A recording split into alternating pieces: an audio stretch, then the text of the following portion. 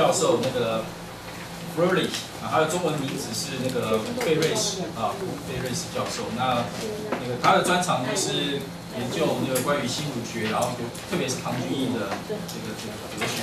那马老师，我们要补充的一些那个介绍。 所以也许等一下再啊，准备。那我们先要不然关于我们这个演讲，好，我们的演讲系列主要是中国外文资料中心的外文资料中心有一系列，今天第一场啊，很高兴就是第一场邀请到费老师来帮我们做这个新儒学的演讲啊，关于唐君毅哲学的演讲。那这个是一整个，我们总共今年会办几场？还没有决定，一直在推，现在开始，从现在开始。 那这个主要是中国哲学外文资料中心的这个计划啊，支持的这个演讲系列。那希望以后各位同学都能够踊跃参加，不管是对中国哲学跟西洋哲学有兴趣的同学，也希望能够支持这个西方这个活动。那请马老师再补充一下吧。我们先请沈老师，作为中心主任，中心代表，你说几句，要不要？我不是中心主任，不过我确实会知道中心做的一些事情啊。 我这个事情的源头应该还是要追溯我们的郑红老师。我最近一期的资料是在我的名下计划填购的，我各会拨了600万元，我们尽可能的补充了我们外文资料中心的西洋图书，不只是英文、德文、法文，甚至有意大利文啊。虽然还不算称为齐备，我希望每一年针对每一个作者最新的出版品都能够读书，还有最新的出版品啊。那这个资料中心希望从台湾到亚洲。 乃至于变成世界级的中国哲学资料中心，这是我们一贯目的。现在最主要执行的力量来自于马凯子老师了哈。那包括今天我们主讲者是马凯子老师力邀的，所以我们应该多给马老师一些掌声。谢谢。好，那我也说几句，对我也很高兴今天有这样的一个机会，或者对。 就是我们今天能够推动这样一个新的演讲系列。对，我们过去当然有办过很多关于海外中国哲学领袖的演讲，对，但是我们就后来就是我与沈老师、李老师啊，与其他同仁商量以后，就决定要推动一个新的学术演讲，对，就是提高我们这个中国哲学研究就是中国哲学研究中心的这个或者是外文资料中心的这个能见度，对，要加强。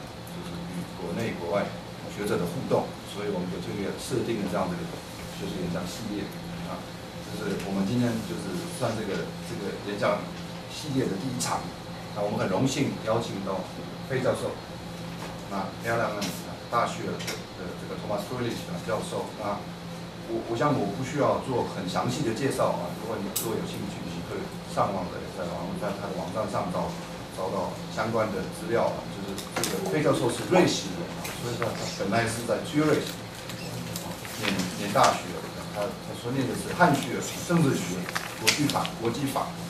那之后他转到基本上他的研究兴趣，他的研究专长是这个当代中国与当代台湾的政治思想、政治哲学、政治思想史，所以他对这个新儒家当然颇感兴趣。 这个是唐君毅，所以他对，但是就是他明年，他这个明年要或者今年对吧，即将出版一本专书，英文专书，就是对明年就是要就是专门研究的唐君毅的哲学，特别是这个唐君毅的政治思想与历史哲学。那我昨天已经做了一场演讲，在国家图书馆做了一场演讲，在很详细的给我们介绍这个唐君毅的一个未来。 民主中国的这样一个感觉，我们都知道唐君毅与牟宗三在香港与台湾活动活跃，那他们并没有真正活在一个自由民主国家里，但是他们期待就是未来的中国可以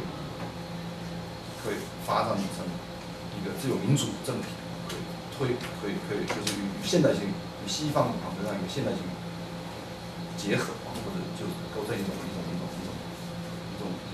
更和谐或者一个更理性的一种现代模式啊，所以这个我们在台湾对，就是我们当然对这样一个问题会有感触啊。我们都知道啊，就是昨天我们在讨论当中也出现了这样一个议题，我们都知道这个在台湾这个自由民主的这个基础其实蛮脆弱的，所以像这个费教授的研究角度很有兴趣，很有意思，对，就是他不是并没有只是在继续怀旧，或者是在品调啊，或者继承这个新儒家，而是他用比较批判性的哲学性的角度来重新检验新儒家从唐俊毅这样的贡献，对当代的这个中国曾子思想的贡献。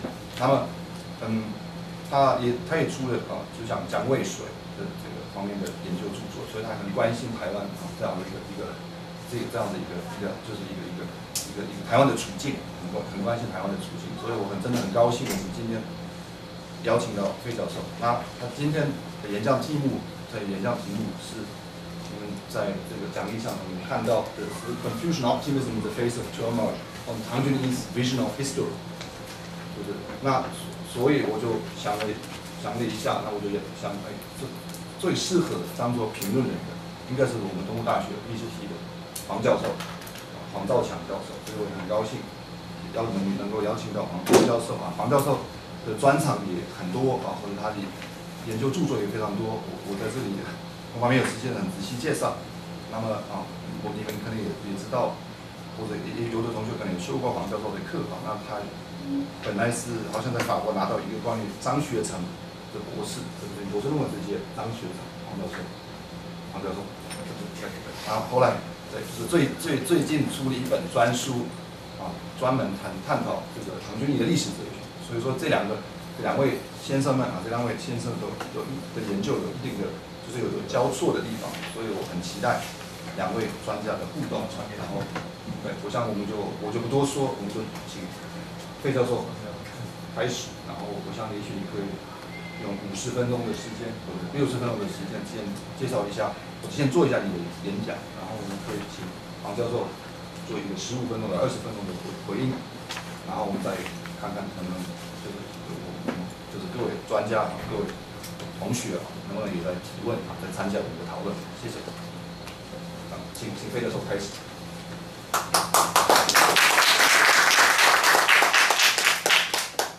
很感谢今天可以到这里的表达，这个演讲就是跟你们一起讨论一下我最近大概10年与唐君毅的主要是他的政治哲学研究的一些结果，很宝贵的机会，希望我们可以之后讨论。我的这个演讲我是先用英文讲，可是讨论之后可以用中文没问题，所以你英文、中文、德文都这边问题就好了。我希望你们都有那个很好 ，OK， 那 so as you can see, I will first say a few things about the biographical and historical context of Tang Junyi. Then I will briefly talk about concepts of modernity and modernization, which in a way are in contrast to what I think is basically how Tang Junyi envisioned modernity or the process of modernity. So the next step will be I will introduce Tang Junyi's vision, ideas about modernity and modernization. Since I believe that his ideas are basically very optimistic, I would say something about optimism of progress in Confucian thought, or maybe in Chinese thought of 20th century. And finally, I will say something about history as envisioned by Confucian thinkers, and especially Tang Junyi in general. So not only modernity, but the vision of history. What is history? What concept of history? And then I will reach a brief conclusion. I approach Tang Junyi, yes, in a critical manner, but since I believe that if you want to honor somebody's philosophical achievement, you need to criticize that person's philosophical work to keep it alive. So that's how I got my training in doing philosophy, and I think it's so far still a very productive way. Maybe it could be perceived as typical Western, I don't know, but my personal conviction is there is only philosophy and it's universal. And maybe there are different styles and types, but that depends also on the scholars and not necessarily on the nationalities. Okay. As probably all know, Tang Junyi is usually labeled one of the most important representatives of modern Confucianism. Usually people say he belongs to a second generation of modern Confucianist thinkers, together with people like Siu-Keung, Wong, Tang Junyi, which is somewhere between the first and the second generation. I personally believe that it is highly problematical to talk about the modern Confucianism as somehow as a unified group. I think the differences in between these people are so big that it's really questionable. Usually people would say, Tang Junyi was a disciple of Junyi, but actually if you read into the text, there's so many contradictions. So I think it's better to, probably in the first step, to read these people's achieved philosophical texts as if they were really produced in a very autonomous manner.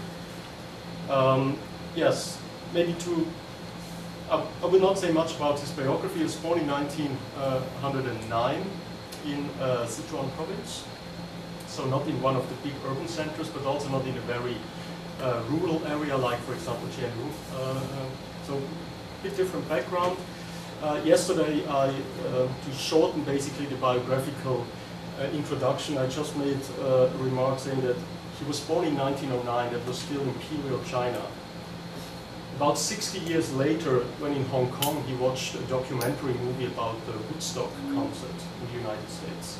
And he wrote about it, actually in a quite interesting manner, just to cover his lifespan. Born while the Imperial China was still there, and 6 years later, writing about Woodstock. So I think maybe gives one an image of this, basically the development his lifespan covered is enormous and really hard to imagine. So what did these people of this generation of modern Confucianists actually personally experience in terms of historical or political development? I think quite a lot. First, when they were still very young, they were still alive when the Republican governments all failed after 1912, and this warlord period basically destroyed many hopes for a functioning democracy in China. In the 1920s, they were teenagers back then. They witnessed the establishment of a one-party government, eventually in the second half of the 20s by the Kuomintang. When the Japanese aggression started on the Chinese mainland and eventually led to the outbreak of World War II in 1937, people like Tang Junyi, they were in their mid-20s to early 30s, so obviously very well aware of what was happening in China back then. Finally, they witnessed, after the end of World War II, the Civil War. You could argue another failure of constitutional government in China, impossible to reconcile the two struggling parties. And finally, they had to take crucial decisions, staying on the mainland or going to exile. Tang Junyi, as you all know, of course, chose exile. He went to Hong Kong. He was about age 40 back then. About like 5-6 years younger than I would be today, so basically in the middle of his life. So it's obvious, even after the period in exile, the turmoil that these people witnessed in land. Living in Hong Kong, they were very close to the mainland, so the impact of developments on the mainland was felt immediately.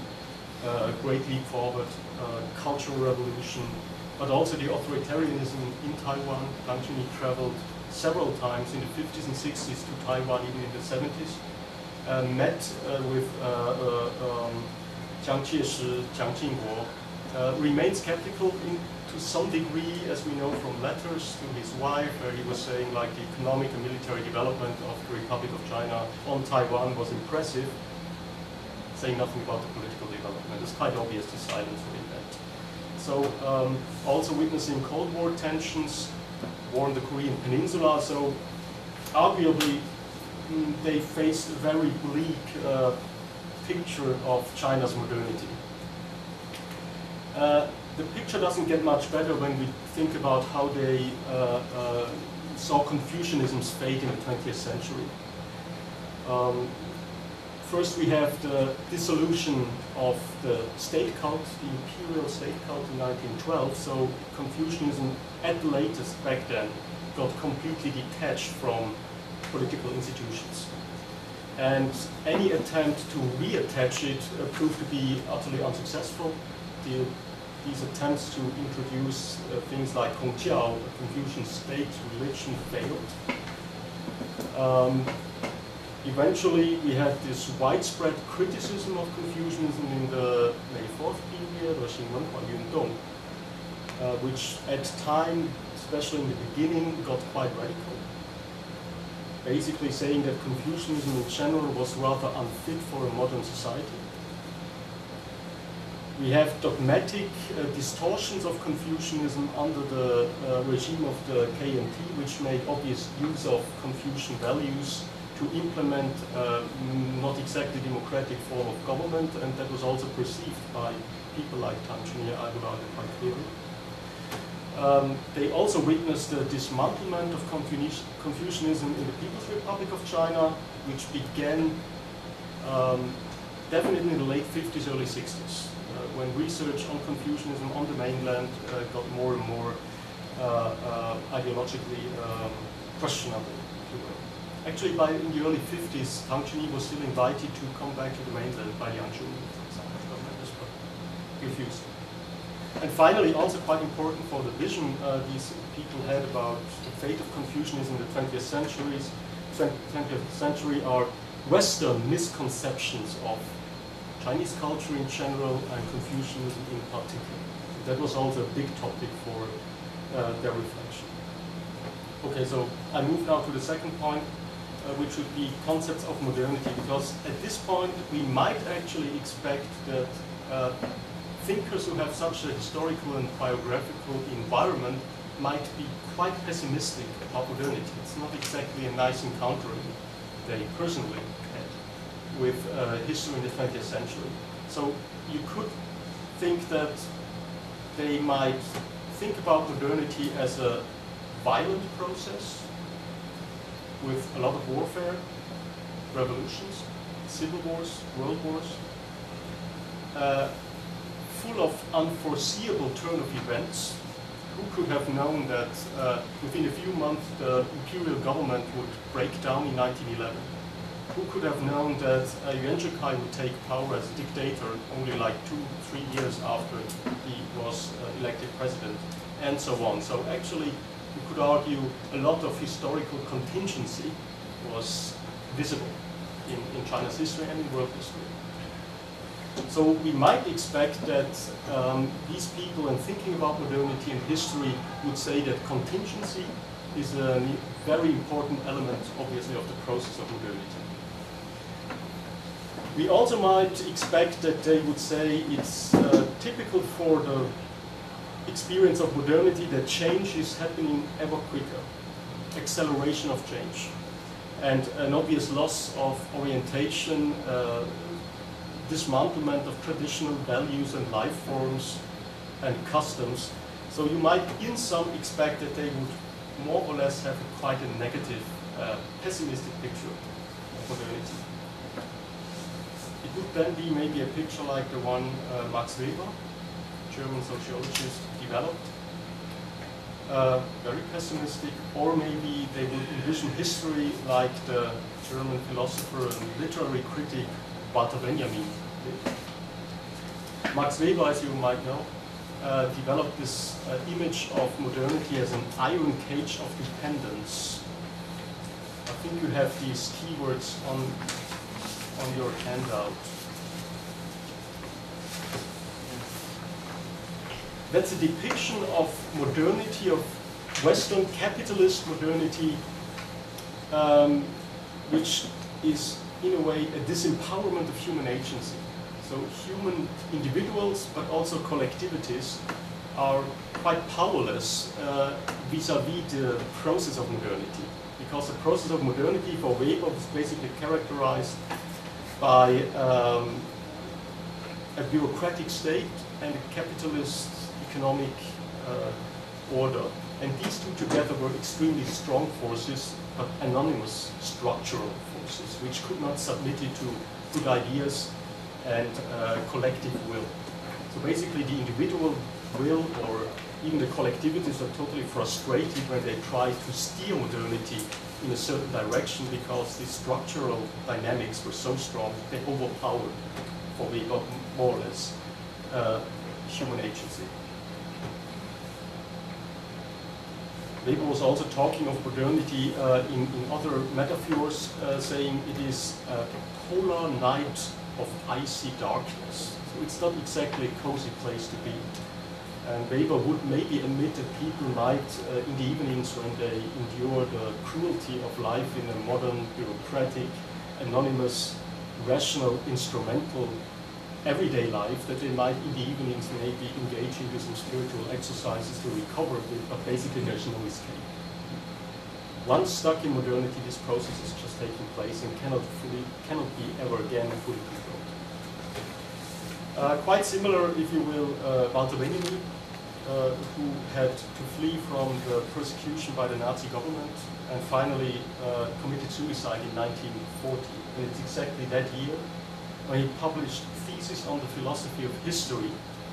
And he reflected there on a famous small painting by Paul Klee, famous painter, and the title of this painting is Angelus Novus.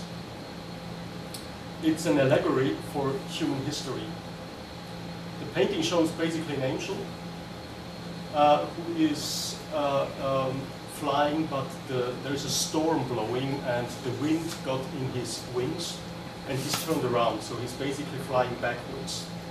Cannot control which direction he's taking, and he doesn't see where he's going, he cannot see the future. And all the angel sees is basically a big heap of destruction, destroyed buildings, a landscape of utter destruction. And for Benjamin, basically that wind, he was also a mystical religious thing, because that's the wind blowing from paradise. A storm it is, and this storm is progress.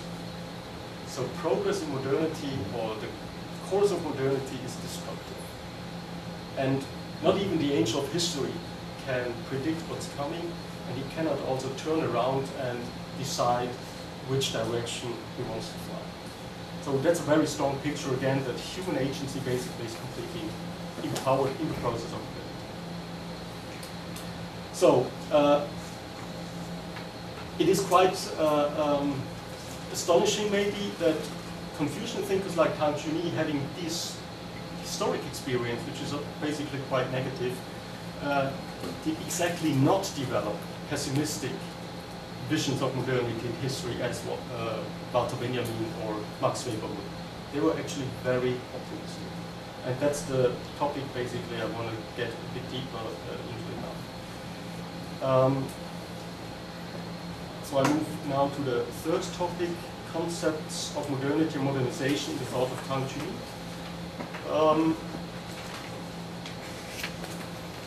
Tang Junyi talked about modernity and the modern world in many, many different texts, starting in the 50s and 60s. So I'll just give a brief overview, very short. I would say he's basically developed a description of modernity which is to some degree quite mainstream in philosophical and sociological research, because he clearly saw that modernity is a dual process. It has a positive side, but it has also a downside. The positive side would obviously be the emancipation of individuals from religious and traditional restraints. So basically with the project of enlightenment as the good side of modernity, and he clearly perceived that also as a positive aspect of modernity. But he also saw negative sides, like social isolation of individuals, dissolution of communal ties, disintegration of shared social and political values, the forceful nature of an instrumental modernity, the danger that the human being would be reified utterly in modern instrumental processes of economy. And so he reached some conclusions saying things like, I quote him in that's basically even an English paper he delivered in the mid-60s on a conference on modernization in Seoul, saying that what people encounter in the modern industrialized community was a new slavery in the modern social and political systems, saying that freedom and equality actually existed only in name, but had no substance. So in this sense, you could say a pessimistic diagnosis to some degree. But I still hold that he's utterly optimistic, and compared to Max Weber, maybe exactly because whereas Weber would say modernity and modernization is characterized by inevitability, you cannot just change it according to your own wishes and will, even if you stand together as a society. You cannot overpower these processes and these dynamics. Tang would basically say, but yes, it is possible to do so. We can steer modernity in a certain direction which is better than what we see in Western countries. So I would say he differed fundamentally from Weber's diagnosis of an administered society, Xinjiang Charter. How to overcome the threat of modernity? According to Tang, it is possible to overcome it, but it is necessary to identify spiritual, normative inputs, motivational inputs, which can basically curb or control instrumental reason. And instrumental reason basically being the reason developed out of economic necessities. So it is possible if a society would have gained a consciousness of its own historical, spiritual, cultural, ethical foundations to create a warmer, better, maybe softer form of modernity, while not letting completely go of industrialization, scientific, technological process, and so on. So I think it's really justified to call the vision Tang Junyi had about modernity, not only him, I would argue, basically every thinker of modern Confucianism, call this a form of a project. A project which really has somebody who is doing this project.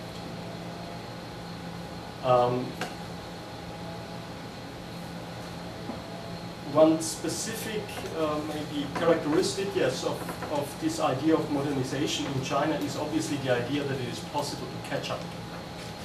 The Western countries, at least some of them, seem to be ahead, Japan as well, in some areas like economic, military development, maybe Tang Junyi would also argue political development, because what he wanted was a liberal democracy for China. But they were convinced you can't catch up in history.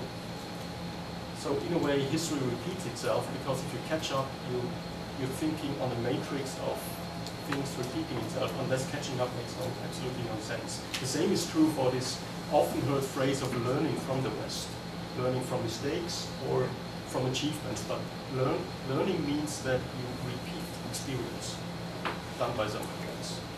So there we already have a fundamental assumption on the process of modernity and history. If you think in terms of catching up and learning, seemingly there is an idea of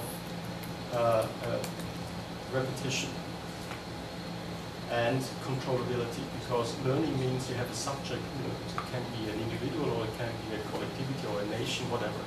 But obviously somebody is able to learn from someone. And that would be for people like Tang Junyi, probably more or less. The Chinese cultural nation would be able to study Western achievements and make choices between good and bad things, and then try to create something superior or desirable. Apart from that, Tang Junyi was sure that modernization was a global process, a unified process. It had different ways of manifesting itself in different cultures, but eventually it would lead to a few things in common. Among them, liberal democracy, a scientific, technologically advanced society, an industrialized society, and an open society. These were for him assets of the process of modernization, which would eventually take place on a global scale. Modernization for him was not completed, not even in Western countries. It was globally an ongoing process. So this is, I think, is also quite important to keep in mind.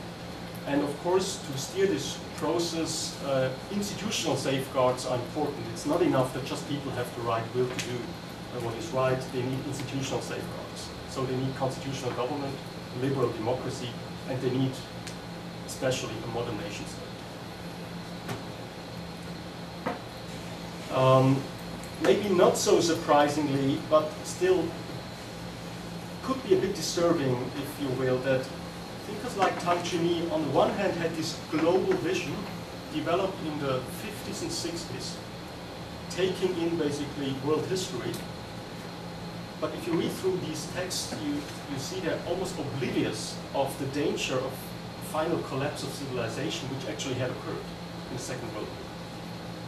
So interestingly enough, and this is something I still try to make sense of, you have on the one hand a very severe criticism of Western modernity, but almost no word about the Holocaust. And the Holocaust basically could be interpreted as the final collapse of a Western-style scientific economic project of enlightenment, leading to factories of death. Interestingly enough, as far as I can tell, none of these modern Confucian thinkers, although they had this explicitly global perspective, were taking in these challenges. Tang didn't do it, as far as I can tell. I haven't found anything in Xu text about it, but maybe somebody here could tell me where we actually have real reflection on what had happened during the Second World War under Nazi Germany's regime. I couldn't come up with anything. And also interestingly enough, even the Japanese aggression, which is maybe on a different scale than the Holocaust, but is still a type of aggression which was done with scientific and technological means and done by the most modern nation back then of East Asia, wasn't taken in as seemingly a very dangerous side of modernity. No, to the contrary, Tang is traveling in the 1950s to Japan and having an extremely positive vision of Japan, being basically the expression of China's traditional culture in a modern form. I find that to some degree a bit disturbing.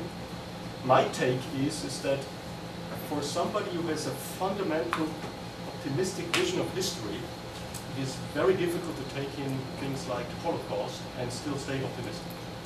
But that is only guessing, because so far we simply do not have enough research on how the Holocaust was actually perceived by Chinese intellectuals in the 50s and 60s.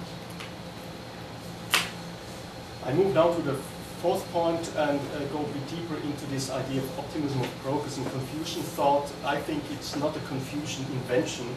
We have many other manifestations of highly optimistic attitudes to progress in Chinese intellectual history of the late 19th and 20th century. In order to take a closer look at the sort of historical optimism that seems to be prevalent in modern Chinese thought, it will be necessary to include, in the Chinese context, an influential thinker who did not belong, I would argue, to the ranks of modern Confucianism, and this is Yan Fu. Yan Fu laid a groundwork for optimistic notions of modernizations in the late 19th century in China. This optimism of progress insisted on the crucial role of human agency in history.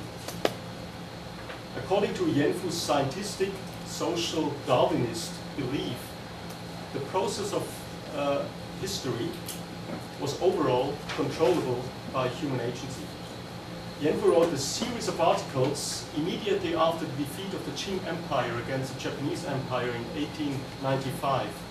Among them texts like Yuanqiang, this is a text published in Tianjin newspaper. There he presented his readers with new ideas about China's progressive development to become a modern and strong nation state. Fuguoqiang being his famous formulas used. Yan Fu was convinced that although there was currently a backlog in modernization affecting China, including its deficits in nation building, there was still time for catching up with modern nation states. Obviously, this type of optimism of progress conceptualizes the process of modernity neither as a historical fate, nor as a process which at best can only be in part controlled by human agency. In fact, Western modernity, or Chinese modernity maybe for that matter, is rather perceived as a historical process which can be reproduced in China. Again, we have this topic as learning from the West, so catching up.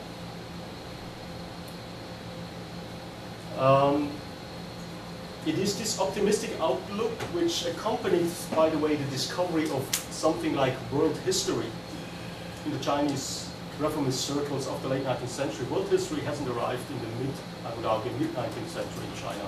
It pretty much arrived with people like Yan Fu in the late 19th century, the idea that there is actually something like world history.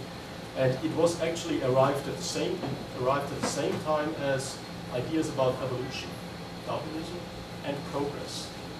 And interestingly enough, if you look into the Western intellectual history, between the development of ideas of progress, as we usually today talk about progress, and the ideas of evolution, there were about 3 centuries in between. These ideas arrived simultaneously in China in the late 19th century, together with the idea of world history. So it's a very tense, quick reception of very broad ideas with a broad impact. I would say that these optimistic notions of progress were particularly appealing to the type of consciousness of crisis that was current in mainstream intellectual and reform-minded circles in China since the late 19th century, but well into Republican China. Within these circles, belief in progress was matched by a feeling of urgency, stemming from the conviction that time was quickly running out for China to catch up with modern nation states. But even this sense of crisis still left room for the conviction that it was possible to guide the process of modernity so that China would be the sole master of its modern fate. I think this optimism of progress is not at all unique to China. You find it also in Western contexts. Starting in the 17th, mostly in the 18th century, well into the 19th century. Many expressions of highly optimistic ideas about history and progress in Western context. Obviously, Marxists' philosophy of history extremely optimistic, because basically you know what's going to happen in history, and you have a subject who's going to do it, namely the working classes under guidance of the Communist Party, who can create its own history. But even idealist types of philosophies of history are, I would argue, fundamentally optimistic. Their optimism probably comes from a religious background. It's kind of an eschatological ideas being secularized into philosophical expressions of philosophies of history. That's probably not the case with the Chinese types of historical optimism, because as far as I can tell, I cannot pin down a religious background which would have been in a way translated into philosophical ideas. Overall, maybe we could argue that in the West, in the 20th century, most Western countries, overall, pessimism about progress got stronger, starting probably in the late 19th century. You all know George Orwell's 1984, Aldous Huxley, Brave New World, and on and on and on. So many, many different ways of expressing doubts, fear of progress in literature, science fiction literature, in philosophy, nowadays even in movies, of course. Still, we have also periods of optimistic outlooks on history in Western countries in the 20th century. One person who does research on these topics is Nicholas Rescher. You also have him on the handout with this book, Predicting the Future, an introduction to the theory of forecasting, published in 1998. Rescher is talking about a period in the United States of 1945 to 1960, and where he says that's a kind of period of technological optimism. Of course, we have economic reconstruction in the United States, similar maybe in scale to what happened in Germany in the post-war period. And Russia introduces there a term which I would say is quite apt to describe this attitude towards progress. That's what we might call prospect optimism. 预期乐观主义 maybe would be a possible translation. Now, what is important for this attitude of prospect optimism? First of all, people would expect that the condition of things, as Russia says, the condition of things is movable towards the good. But this is not just happening, there is a we who can do it. So again, strong accent, strong emphasis on human agency. Also maybe important for us in this context is the observation that optimism of progress is not bound to a specific ideology. You find it in Marxism, you can find it in liberal thought, you can find it in German idealism and in many, many other things. But technocracy is also a hyper-optimistic set of ideology. So it's not bound to a specific ideology, and maybe that's even the main reason why it is so persistent, because it can basically express itself in current sets of ideas and change again, so it's kind of a very persistent idea. Talking about optimism in the Chinese context, you have to mention Thomas Metzger. Maybe you read his or know his book entitled A Cloud Across the Pacific. Yeah. I do also have it on the handout. I don't know if there is even maybe a translation of this book, probably not. Anyway, Thomas Metzger identifies, and he's also, by the way, talking about Tang Junyi. He identifies something, an attitude he calls epistemological optimism. I think it is an interesting starting point he has, but he takes it much too far. If you read through his text about epistemological optimism, at some point you get the impression that basically the whole range of Chinese thought was always optimistic, and it was always a type of this epistemological optimism. Now, what does epistemological optimism actually mean? What Metzger basically wants to explain by it is the idea that it is an epistemological idea, an idea that there is something like an ultimate reality. The belief that there is an ultimate reality is not constructed by language, but it's an ontological entity. And that this ultimate reality can actually be directly described or perceived. Now, this could be done in many different ways.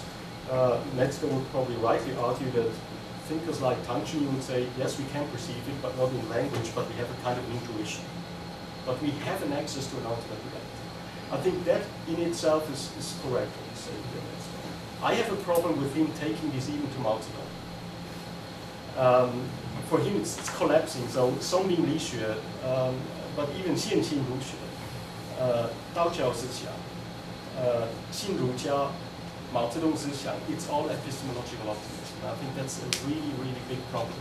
I can maybe just briefly highlight that if you compare Mao Zedong and Tang Junyi, I mean, it's maybe even absurd to compare them. But then again, maybe we can discuss this later. Obviously, when you think in terms of Mao Zedong, you have a totalitarian current. You could argue that optimism of progress in core has something totalitarian. Because it's obvious, if you think also in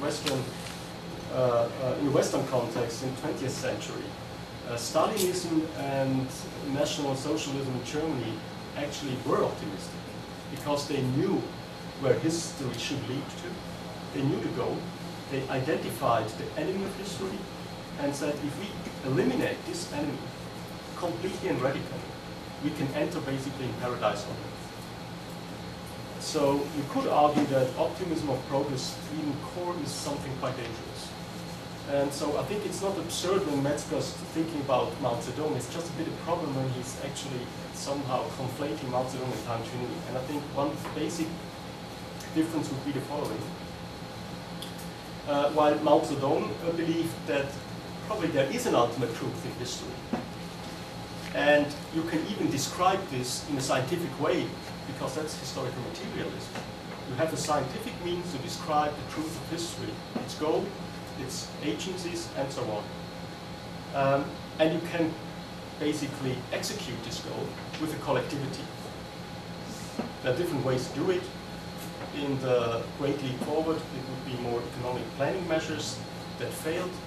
Then you would switch to the masses of the Cultural Revolution and apply cultural measures to implement the goal of history and its truth.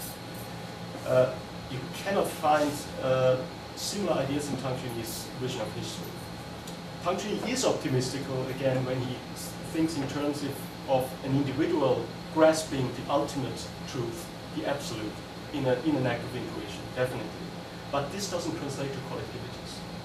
And I would argue it cannot. And simply for the reason that the way for Tang Junyi an individual is seeing the absolute truth of existence and the universe is something like 仰知 or 一种觉悟, 体会, 直觉, many different expressions he's using. And this is happening momentarily. 良知 has no language. You don't think. Basically, you simply perceive and do. So this is, in a way, it's 知行合一. It's really a moment of awakening or enlightenment. But you're not thinking in terms of language when you grasp the ultimate truth in a way that Liang Zhi described it. So how can you translate this in a collectivity? This would mean that in the same instance we are all Shengren and just do the same thing. But the moment we start discussing, it's obviously we don't have intuition. Because intuition doesn't talk.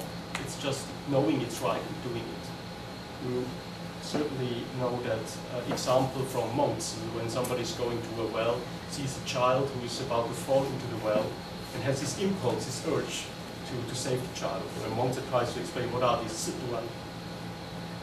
In the moment you have this urge to save the child, monks is quite precise to say this, you don't think. You're not calculating, saying, I saved this child now, so the people in the village will maybe give me some money or admire me or whatever. Or you don't even think that I'm a human being, this is a little child, I should save it. No, you don't do nothing. You just have this urge in a moment. This is without language. So I would argue you cannot translate this on the level of a collectivity. So while somebody like Mao Zedong could argue that it is possible to incite enthusiasm of the masses to such a degree that they implement the truth of history immediately because they understand the fundamental truth by applying historical materialism, you could not stand in front of the masses and say, now please everybody 两知一下, and then we implement the truth. It doesn't work. And Metzger doesn't make this distinction. I think that's quite fatal. So, okay. So I was already talking a bit about this form of implementation or non-implementation of a community of sages, Shengren. I mean, we have very different idea of what a Shengren is, or obviously in Chinese intellectual history. So I would never give an overall definition of what a Shengren means. This is impossible. I would argue that when Tang Junyi is talking about the Shengren, he exactly has in mind this single moment of intuition. He does not have in mind a very necessarily somebody who is very virtuous in everyday behavior. This is also okay for him, of course. That's an important form of practicing Jiushen or Kung Fu, trying to be a virtuous moral person. But that doesn't mean that you're Shengren. A Shengren can never fail. Liang Zhi is never wrong. If you're wrong, then you don't have Liang Zhi. If you have Liang Zhi, it's always right. And you always act, and you never talk. So, in a way, you could argue that this figure of the Shengren is half in historical reality, because we learn by reading these texts, if we want to believe that what people like Tang Junyi are writing, it's seemingly in principle possible to achieve. It is possible to to conduct some way of self-cultivation, 功夫修身 many ways you can 听做道德的反省，道德的实践等等。It's a very many forms of trying to get close to intuition. So it is possible to achieve it, but you cannot stay in this state, because eventually you have to act in a society, you have to talk, and you fall back into language, into reflective thinking, into analysis, and that this is all exactly not intuition. So in a way, the Shengren is a figure which is half in history and half in this ultimate reality.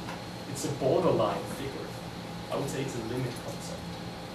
And I think Tang is pretty clear about it. I think that makes his philosophy, I would personally not follow that, I can say that this much, but I think it's a very illuminating distinction he's doing here, because by doing so, he has some kind of a firewall against authoritarianism.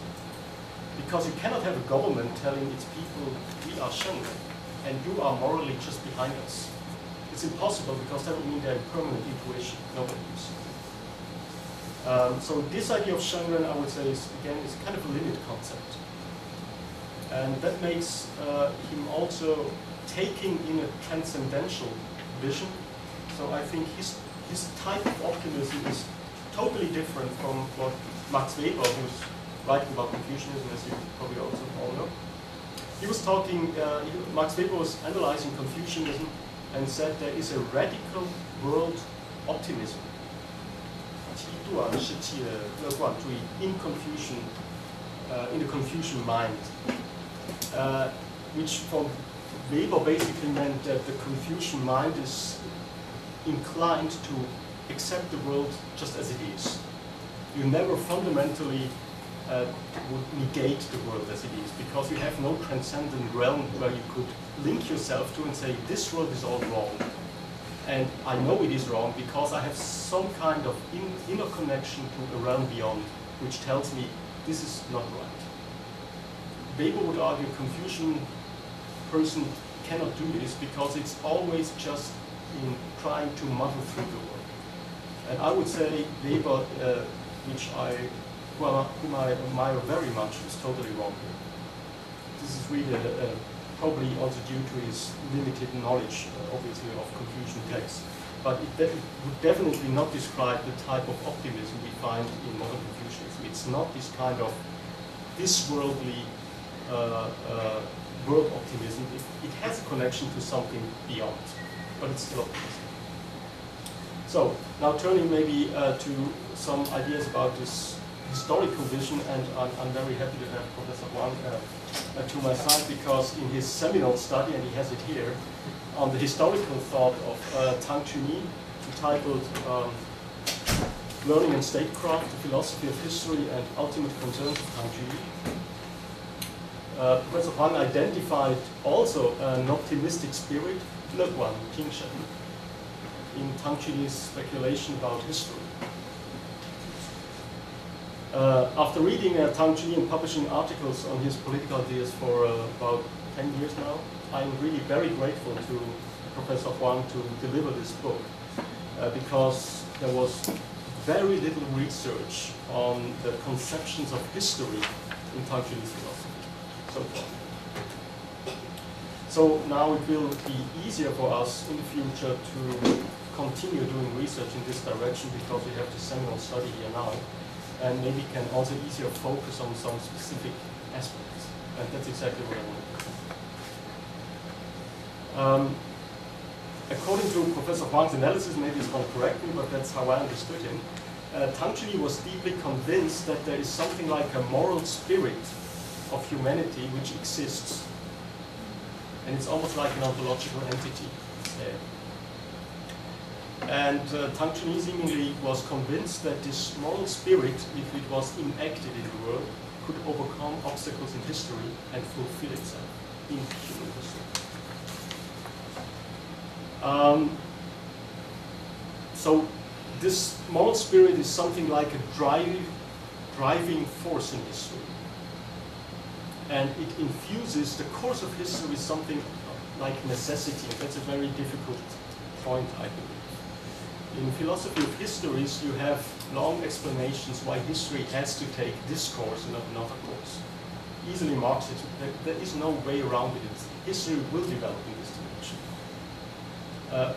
It's not a fateful argument because usually what for example, the working class could do is accelerate the process of history. Or what the Communist Party could do is accelerate the process to a communist society. But the process will take its course by necessity.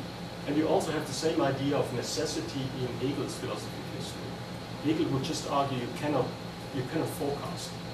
You only look backwards. But then you can understand the cunning of reason. The question of necessity in these Confucian visions of history is very tricky because I agree with Professor Wong that this moral spirit seemingly infuses history with necessity, but it's very hard to grasp actually what's the ground for it. Is it a religious idea? Is it a metaphysical speculation? Is it a philosophical idea? It's very hard to grasp. So in the following, I will now concentrate on Tang Junyi's historical optimism. And I think, again, that this is quite typical for the historical vision of Confucian modern Confucian thinkers. So I move now to number 5 of my speak, Vision of History. According to Tang Junyi, this moral spirit, which is kind of a metaphysical entity, of course, can be manifested in the historical world by human agency, can be displayed by human agency.